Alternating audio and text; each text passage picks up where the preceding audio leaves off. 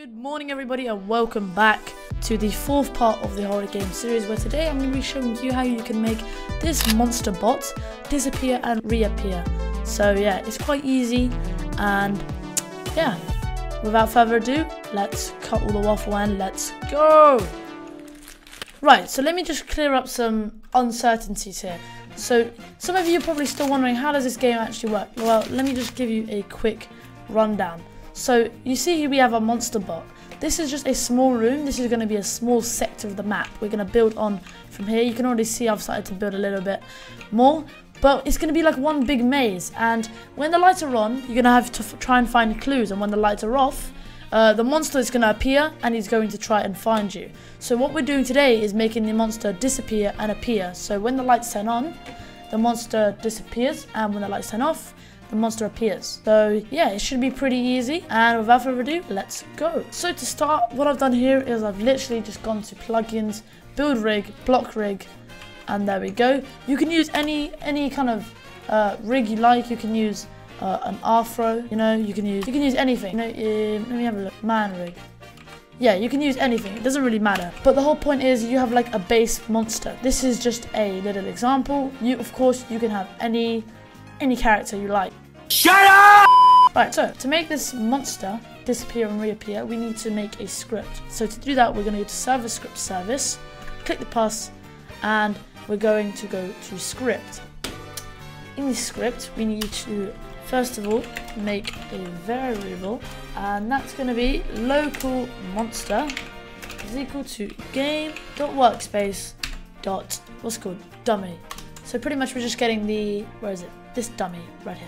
Right, okay, so another really cool thing about this is that it requires a while true do loop, okay? So, oh, whoops. So first of all, what we're going to write is a Boolean value. So we're going to be writing entity, or actually let's go monster visible is equal, and we're going to set this to true. We're going to go down and we're going to start our while true do loop.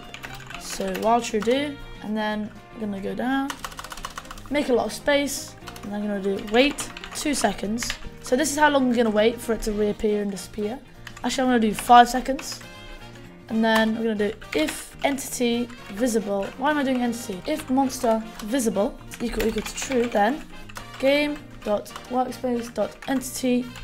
Why do I keep on doing this? And now, if you were here for the last video, if you haven't seen this video, I recommend you go and watch it. If you were here for the last video, you actually probably recognize the code because the loop is very similar. All we're doing is just changing the code, but the whole structure, the base structure, is the exact same. So if you guessed now, we're gonna change this back to false, is equal to false, and there we go. And now we can continue by doing our else statement, else, and we're gonna write entity again, monster.parent is equal to game.workspace, and then monster visible is equal to true. And there we go, we're pretty much done. And yeah, wasn't that hard actually. Just bring this end back up. Now I can explain to you what's going on. It's got our variable here, which is getting our monster. We've got the Boolean value, which is very helpful later on. And then we're gonna go into the loop. We're gonna wait 5 seconds, and then the code is gonna ask if monster visible is equal to true. Is it equal to true? Yes, it is. Then we're going to put game.workspace.dummy.parent, that pretty much means this, is equal to game.replicatorStorage. Now, if you're wondering why I didn't actually write this, I tried doing that and it didn't work. So, yeah. So we're just going to stick with this. This works, and it's, yeah. So, yeah, game.workspace.dummy.parent. This sets it to game.replicatorStorage. And if you're wondering, if I put something in replicatorStorage, then, oh, then it disappears. It's gone. It's still there, but it's gone. What? Now, after we've committed this, it now sets monster visible equal to false. And because we've done this, we don't do this. We go all the way back to the top, and we wait 5 seconds again. And now, because this is false, because this has been set to false, if monster visible is equal to true, then, and it's not equal to true because we set it to false, it's going to go now here. So this is going to make it game.workspace. So now this is going to make it reappear. And then once again, it goes back to true. And then it does this, false, this, and it just loops like that until we want to do something with it.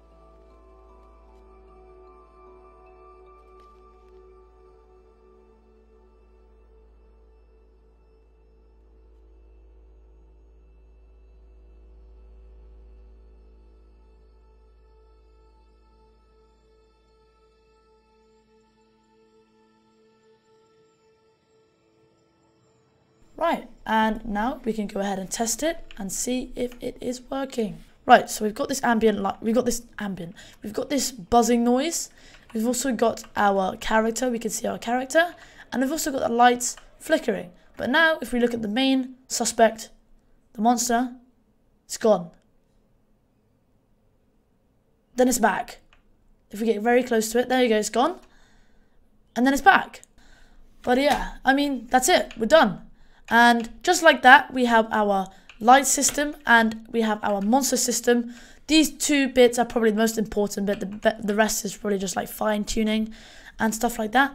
But yeah, that's it. Thank you so much for watching. I hope you enjoyed.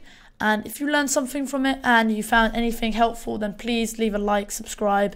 We're so close to what's called 900 subscribers. And I think we're even closer to 1,000 subscribers. So yeah, help me get to 1,000 subscribers before the end of the year. Thank you so much for watching, and goodbye.